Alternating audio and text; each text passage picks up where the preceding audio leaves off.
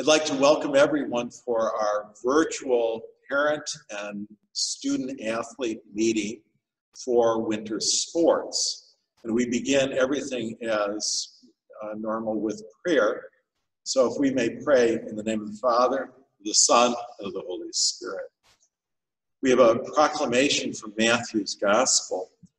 When the Pharisees heard that Jesus had silenced the Sadducees, they gathered together. And one of them, an expert in the law, asked him, "Teacher, which commandment of the law is the greatest?" And he said to them, "You shall love the Lord your God with all your heart, with all your mind, with all your strength. And the second is like it, you shall love your neighbor as yourself. There's no other law greater than these." The gospel of the Lord. Praise to you, Lord Jesus Christ. And we pray. Dear Lord, as we come before you in this school year, we're aware of your loving grace and your loving presence. We ask you to watch over the Aurora Central Catholic School community, our students, our faculty, our families, and our friends and benefactors. We pray that by the things that we do and say that we may indeed embrace your law of love of God and love of neighbor, and that by our actions that we may share your hope, your joy, and your peace with all whom we meet. For we ask this through Christ, who's Lord forever and ever. Amen. May Almighty God bless you, Father, and the Son, and the Holy Spirit. Amen. As we gather for this virtual meeting at the beginning of winter sports, we're aware that this is an unusual school year. We successfully completed the fall athletic season, and I would like to congratulate all of our fall athletes, all of our fall coaches, and I'd like to congratulate our parents for all of their support and all of their sacrifice that makes athletics at Aurora Central Catholic and the programs at Aurora Central Catholic possible. So thank you and congratulations to all. Normally, at the end of an athletic season, we have an athletic mass and awards brunch. And unfortunately, this year, with rules related to the COVID and steps to mitigate the spread of this pandemic in our area and in our school community, it's not possible to have an athletic mass and fall sports awards brunch. So this year, what we will be doing is that on November 2nd, on Monday, we will be gathering for an all-school mass for our school community that will be live streamed with some of our student athletes here in the gym, a few, and our choir and readers and people helping out with Mass, and the Mass being live streamed to the building, but also to our parents and to friends and community members. And at the end of that Mass on November 2nd, that will begin at about 8:10, at the end of that Mass, we will honor our fall sports athletes and recognize them as we would normally recognize them with a fall sports award mass brunch. So it's our attempt to try to recognize our athletes, to congratulate our athletes and our coaches, and to really to thank all for participation in our athletic program here at Aurora Central Catholic. So I would invite you to look to the link on our website, and that will be sent out to families for access to this Mass on November 2nd to honor our athletes. The Mass will be a Mass for the Feast of All Souls. We will be praying for deceased relatives and friends who've gone before us as a result of it.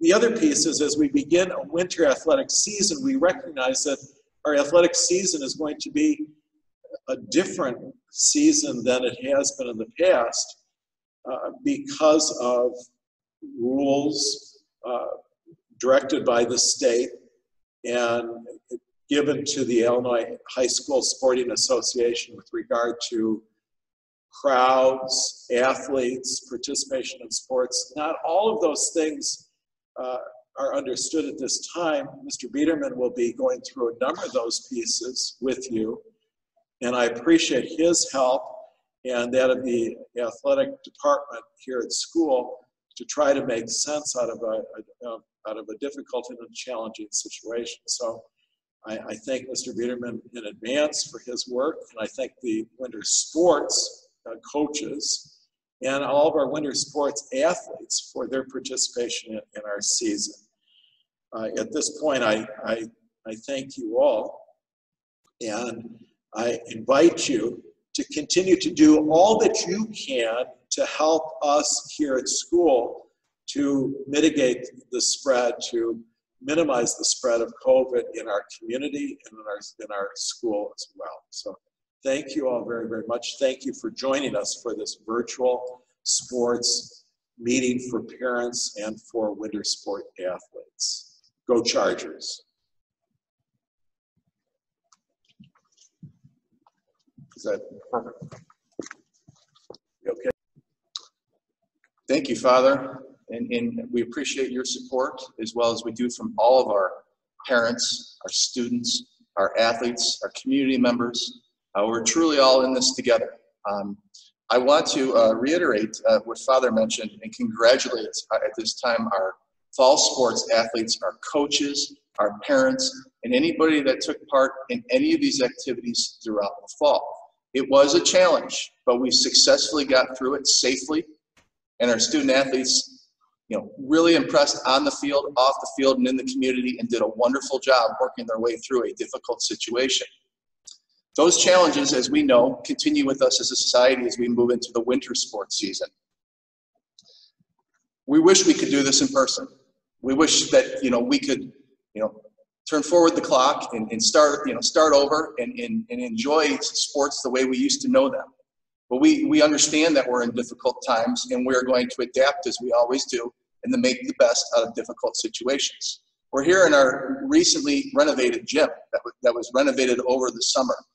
It is beautiful, it is in great shape, and it is ready for many games, practices, and activities moving forward. As Father mentioned, our virtual Fall Sports Awards will take place on November 2nd after Mass. At that time, we are going to honor our athletes, our coaches, and all those that took place, all those that helped us through those seasons. We will virtually go through the awards. We will have some of our athletes present for the ceremony, but we are unable to have all of our athletes in one place at one time. So during the course of the school day, we will also distribute athletic awards to all students that participated this past fall. Winter sports are scheduled to begin on November 16th.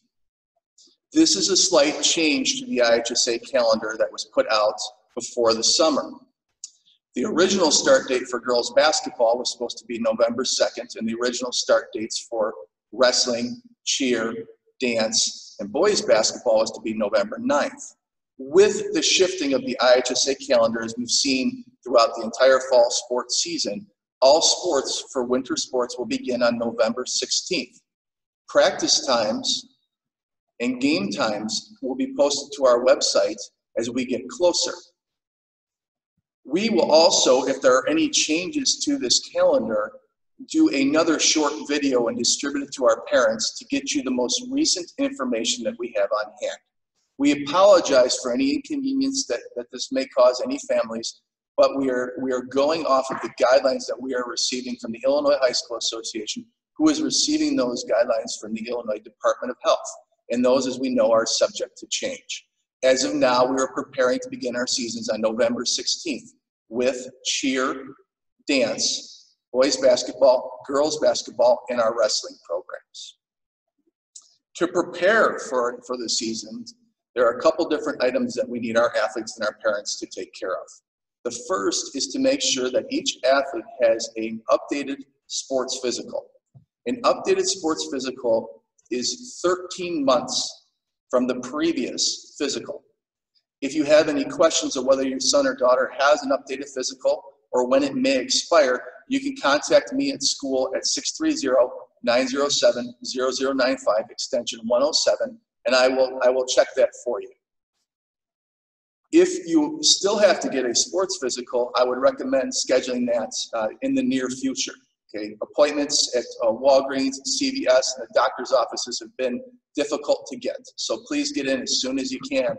You must have an updated sports physical to be able to be in practice on the 16th. Additionally, there are two different ways in which you can sign up for the upcoming sports season. The first way and the most common way is through our Active Sports Network system, where you can find links to that off our main school website page at auroracentral.com or off of our 8 to 18 athletic page. You can register there or re-register if you've been in a previous sport this year or any calendar season before where we were using Active. The second way to register for a sports season is you can do paper forms as well.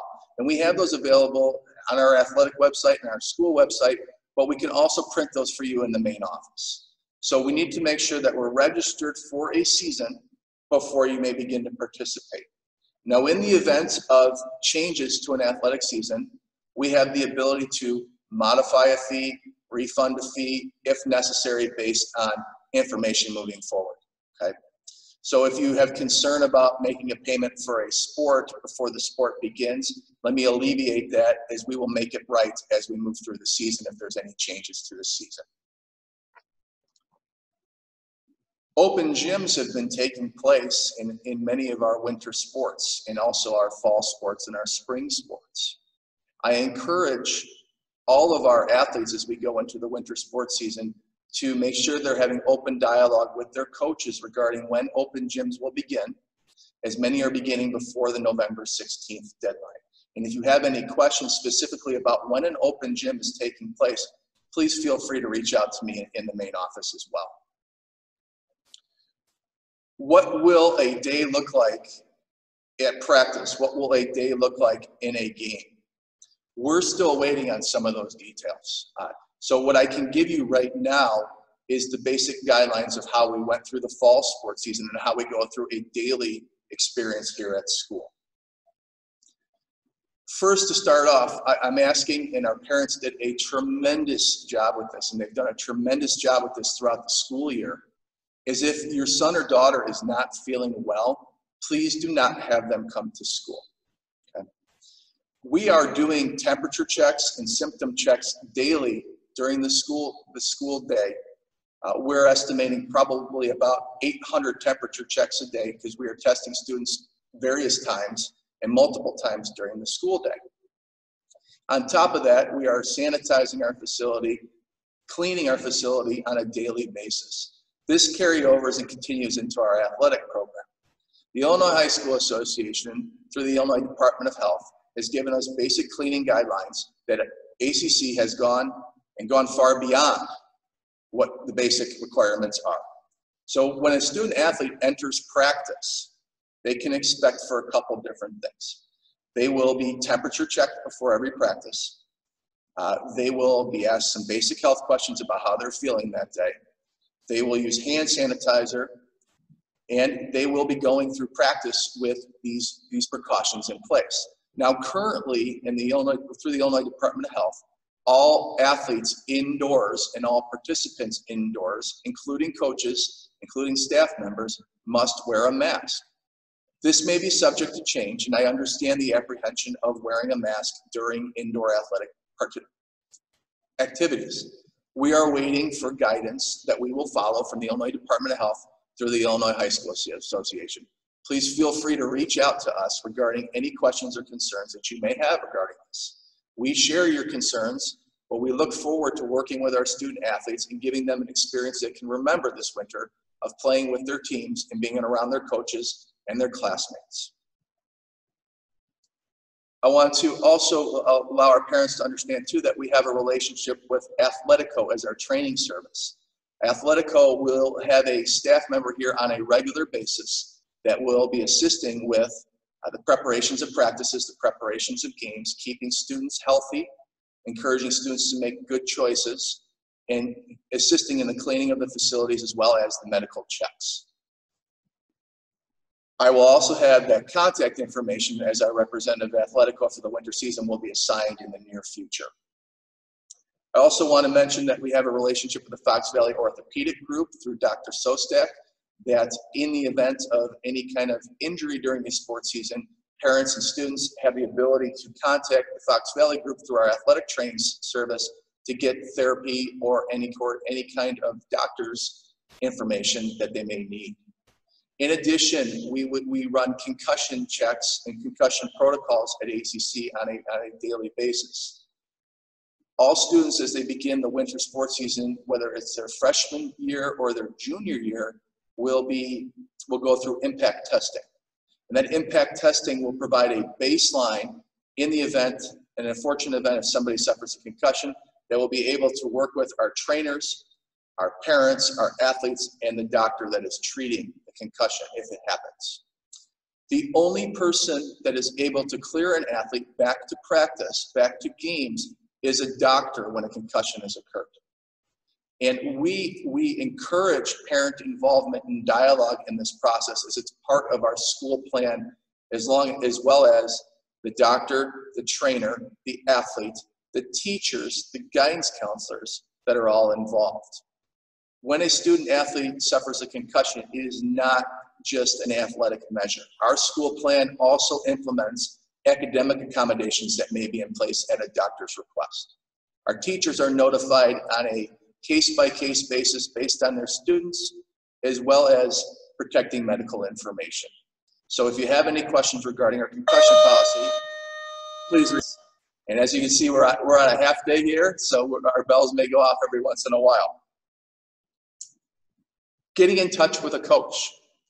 As we start our season, contact information will be distributed. So if your coach is a teacher at ACC, emailing them or contacting them on the phone is the best way to reach out. Contacting an out-of-the-building coach, email is the best way to reach out. And our coaches will make their email available to all parents for contacts. In the event that an out-of-the-building coach needs to be reached, I ask you please to reach out through email first. They will respond within 24 hours, or to our main athletic office. We don't want communication going back and forth on people's personal cell phones. We ask for our coaches and our parents and our student athletes to have that privacy. Eligibility. We will do weekly academic eligibility checks every Thursday. If a student athlete has more than one F, they will be academically ineligible to compete for a 7-day period beginning the following week. The athlete may practice, but they will be ineligible to compete at that time on the court in a game or in any sport that they're doing until their grades have improved the following Thursday. We will proactively contact parents, contact students regarding this, and work to make sure that students understand that we're putting academics first and that athletics are secondary to that. Where do we go as November 16th starts? We go as we're guided by the health department and the IHSA. Our game schedules may adapt and they may change. Our procedures may adapt and may change, just as we've seen in school and in society. I really want at this time to commend our parents and our students for being so good about following, at times, difficult rules and doing a great job of adapting and being civil with one another. We don't know at this time whether or not, as our games are scheduled, whether or not what our capacity in our gym will be for fans, or if we'll be allowed to have fans. Anticipating this, Father Etheridge and I have installed through the NFHS network live streaming capability of indoor sports in our gym, as well as outdoor sports in our football stadium. We will get information to our parents about how to subscribe to the NFHS network with either a monthly membership or a yearly membership. We will distribute the NFHS materials to our student athletes, as well as send them in email links home to the parents. If you subscribe to the NFHS network, you may also see the Chargers play at home and also on the road.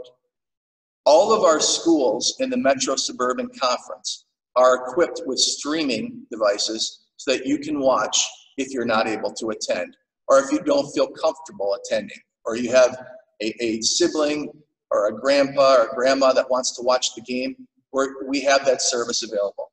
This service will also be available moving forward for school events, school masses, clubs, activity, choir, drama. We want to make sure that if you can't be here, we get to bring it home to you so that you're comfortable and you get to experience your son or daughter's events here at ACC.